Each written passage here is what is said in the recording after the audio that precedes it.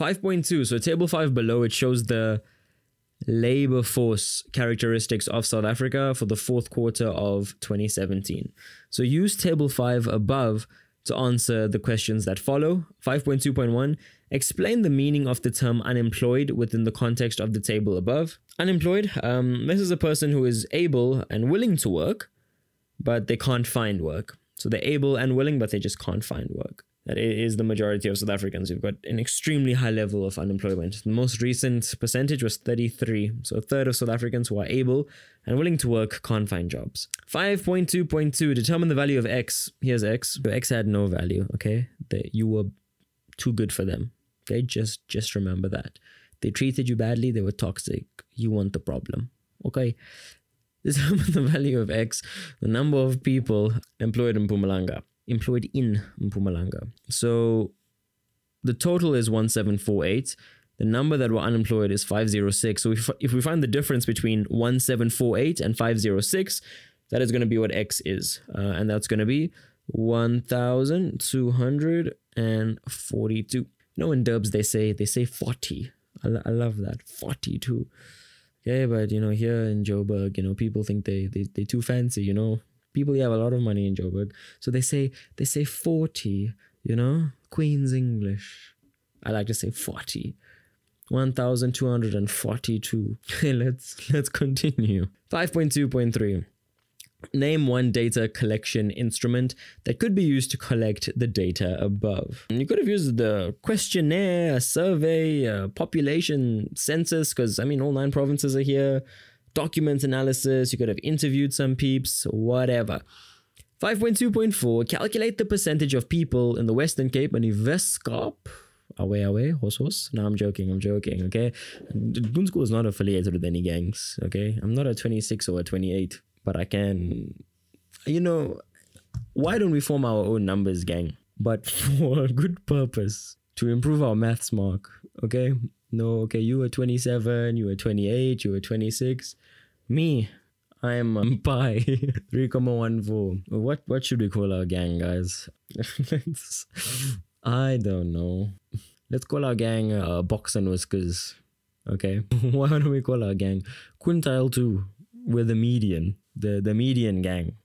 The mode gang, because there's many of us, you know. Terrible jokes, really. You're probably like prepping for your test and I'm making all these horrendous jokes. Sorry. #sorry. Let's continue. Calculate the percentage of people in the Western Cape and Weskaap who are not economically active, NEA. Instead of saying, okay, look, I'm broke, from now on, I'm going to say NEA. I'm not economically active. NEA, man, that's crazy. That amount is going to be 1412 over the total labor force, which is 4507, and we're going to multiply that by 100. So 1412 over 4507, and that's in thousands, so you can just add the zeros if you want. It doesn't really change anything, to be honest. Well, okay, look, in the context of this question, it doesn't. And we just multiply that by 100. But look, just remember your thousands. Just in this question, it doesn't matter whether you add the zeros or you don't. I mean, they just cancel each other out. And times 100, that's going to be 31.329%. 5.2.5, write down the ratio of employed people to unemployed people in South Africa in the form ... is to 1. So we got to find that ... that ellipsis. In Afrikaans, dis 'n ellips. Ja, ek kan lekker Afrikaans praat, my bro. My Kaapse accent. Away. Koe sister. You know there's a difference between Koe sisters and Koek sisters? Yeah, knowledge. You know, if you know the difference, please comment below. Like, how would you define the difference between Koe sisters and Koek sisters? Okay, look, let's focus. 5.2.5.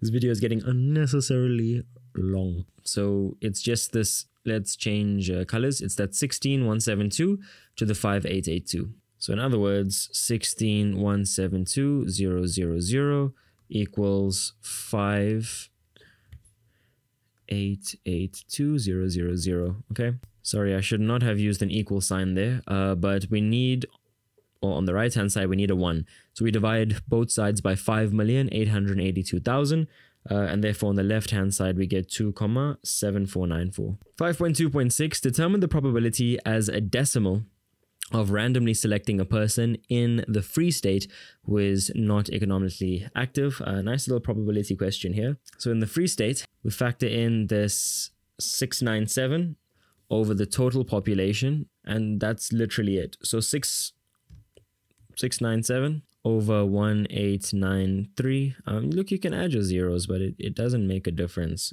You're still going to get the same answer of 0.368, and leave your answer as a decimal. Okay, no multiplying by 100 to get it as a percentage. That was the instruction. Okay, thanks for watching. Love you. Bye.